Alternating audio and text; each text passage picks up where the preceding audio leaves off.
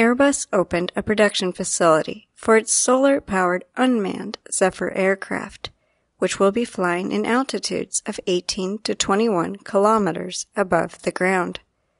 Zephyr is a high-altitude pseudo-satellite, or HAPS, which fills the gap between satellites and UAVs.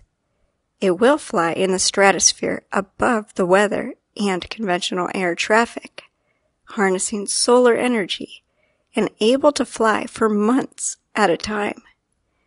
Airbus says that the aircraft will revolutionize defense, humanitarian, and environmental missions all over the world.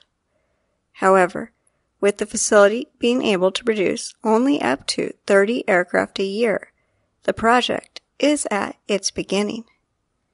The smaller production model has a wingspan of 25 meters and weighs less than 75 kilograms. It is able to provide the internet, radar, and take pictures and video. From the 18 to 21 kilometer height, it will be able to see objects as small as 15 centimeters.